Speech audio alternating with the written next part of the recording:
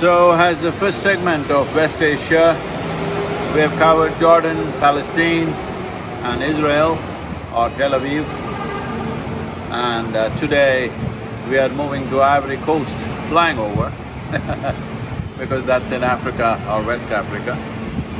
So, COP15, the convention of the UNCCD or the UN Convention for combating desertification is starting tomorrow.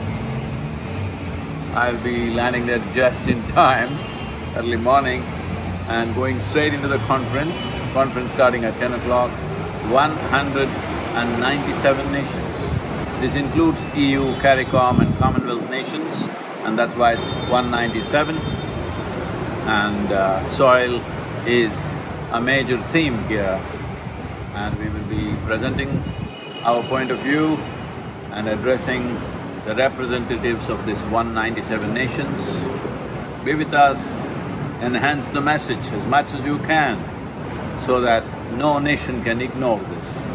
We have spoken already to many agriculture and environment ministers of various nations, but still, ultimately it's your support which will turn this around.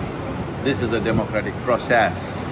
Unless you stand up, you shall not have it. It's very important.